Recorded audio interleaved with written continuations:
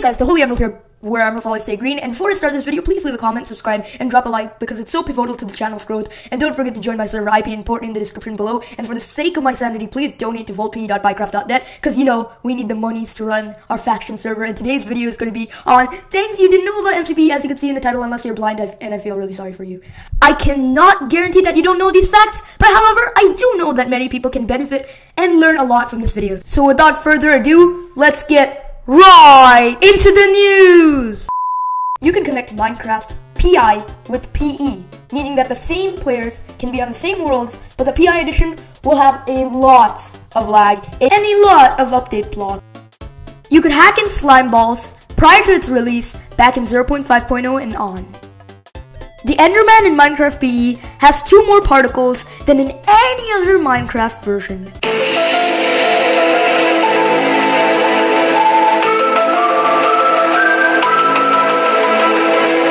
It is highly speculated that Jailbreak will no longer be needed for Minecraft PE mods or item value modifiers anymore starting from iOS 10.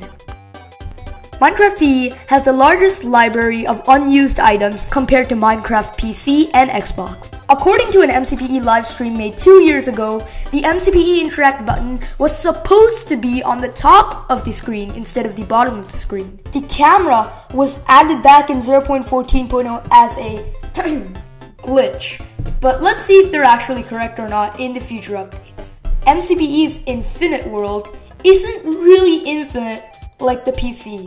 It actually stops at a point and goes to this. Witches were supposed to have a head of 5 pixels instead of 3. Achievements should have logically been added in MCPE 0.9.0, but instead, it was never added. MCPE is by far the only version of Minecraft that doesn't have a login system. So basically, you can just impersonate me on servers. Please don't do this. MCPE's HUD went through a total of 3 drafts, and here we are today with the present HUD. Oh, and if you haven't realized, the blazed particles are slightly different in the PE edition than the PC. No, I'm serious, just take a look at it. It's very slightly different. Please let me know in the comments if you find any difference, and let everyone know. Oh, and this fact is more oriented towards the MCPE developers. So yeah, basically, Johan Bernhardsen is the only MCPE developer to quit MCPE. The inventory of Minecraft PE has changed a total of 6 times in its career. The MCPE team commonly refers to snapshots as beta builds. This is because the word snapshot is already registered under an iOS mainstream code.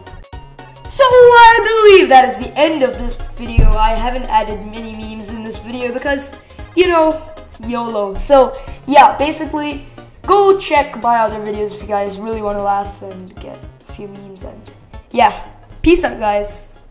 Bye bye. And oh, feel free to join my server. Bye guys.